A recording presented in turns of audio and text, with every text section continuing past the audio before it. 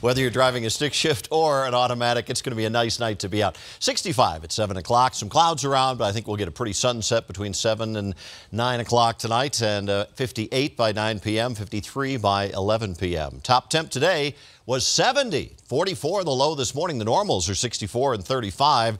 Records back in 2012, 88 degrees, and an old timer, 1873, 15 above zero. Right now it's 73 downtown, still 70 out at the airport officially.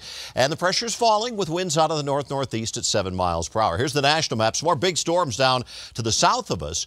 There's a cold front coming our way from the north. We're warm and dry right now, but that front is going to slip into Colorado around midnight, and showers and storms to the north of us. A few of them may develop across northeast Colorado. Most of it stays to our north, even into early tomorrow morning. But it'll be windy and cooler tomorrow with a couple of snow showers possible in the mountains by daybreak. Low temperatures, low 40s in Denver, upper 40s to near 50 southeast Colorado, primarily 30s in the mountains.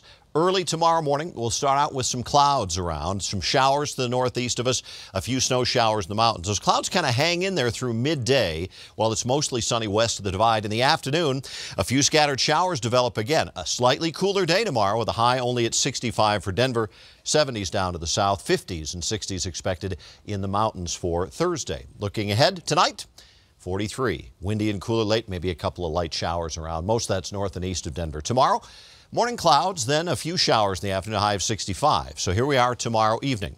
We get into Friday, it's partly cloudy. Friday afternoon, more showers, another front coming in. Saturday, that front goes by, so we're a little bit cooler. Looking ahead, it'll be milder first for Sunday, and then this one is a stronger cold front that arrives here early next week. So not bad for the next few days. 65 tomorrow, 75 Friday, 68 Saturday, back to 73 on Sunday. I am obligated on the 7-day to do this, so I have to step out of the way. You ready? Oh, showers Monday, rain and snow showers Tuesday, and much cooler weather next week.